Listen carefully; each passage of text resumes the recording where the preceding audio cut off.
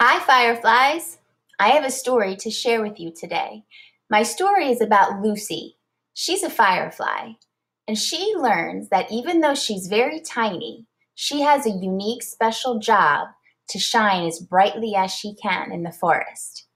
My story is called Lucy's Light by Margarita Del Mazo and Sylvia Alvarez. When the sun has set, silence falls over the big forest, and all of the nighttime animals wake up.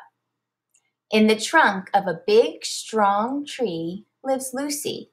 She is the youngest member of a family of fireflies. The night always lets them know it's on the way because it doesn't like to catch them by surprise. "Here I am," the night says. Then all the nighttime animals know it's their turn. Lucy carefully watches as her family gets ready. They wave their bottoms in the air, wiggle their feelers, take a deep, deep breath, and sing, "Here we go, it's time to glow." And in a flash, they head off to light up the forest. "I want to go too," says Lucy. "You're too small," says Grandma Firefly, "but soon you'll shine just like everyone else." And finally, after waiting and waiting, Father Firefly says to Lucy, "Tonight you can come out with us. Are you ready?" "You bet," she says excitedly. Along comes the night and says, "Here I am." The fireflies all get ready, including Lucy.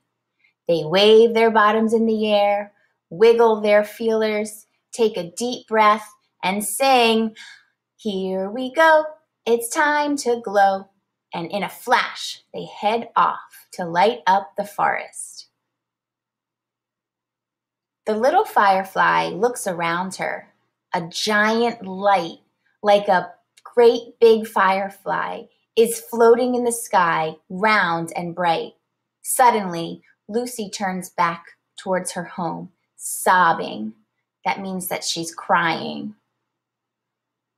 What did she see? The moon.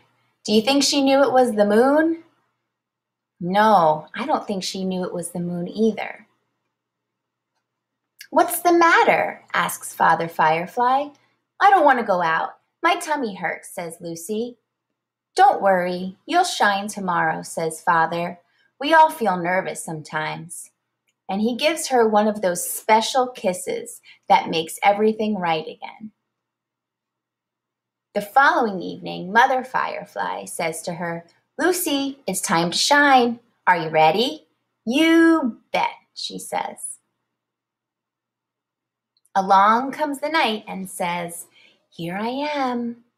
They all get ready and sing, "Here we go, it's time to glow." And in a flash, they head off to light up the forest. The moon is still there, floating high in the sky. Lucy pokes out her head and then rushes home, sobbing. "What's the matter?" asks her mother.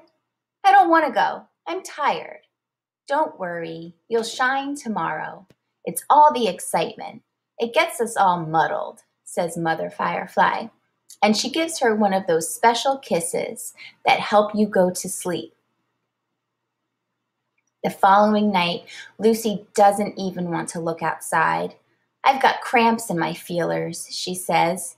This is quite common in inquisitive fireflies, and Lucy is very inquisitive. That means she's very curious and wants to learn. "It doesn't matter," says Grandma Firefly. "You can shine just the same." "I can, but I don't want to," says Lucy. "My light is only tiny, and it isn't any use. The great big firefly in the sky lights up the whole forest." "What you see up in the sky is the moon," says Grandma Firefly. "Then I want to shine like the moon," cries Lucy. "Really? Then I'll tell you a secret," whispers Grandma Firefly. "The moon only shines when the sun lights it up. Otherwise, nobody can see it. Lucy listens to her grandma and then peers up at the moon, shining in the sky like a beautiful jewel.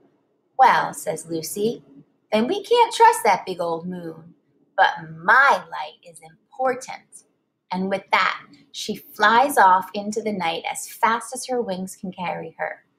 In the big forest, when night falls, all of the fireflies shine away just in case the sun doesn't feel like lighting up the moon. The end. So, boys and girls, Lucy learns that she has to shine with all of her might and be special and unique. I hope that you enjoyed the story. Don't forget to think about your favorite part and draw a picture of it and share it with us. It was so good to see you, boys and girls. Have a great rest of the day, and I'll see you soon. Bye.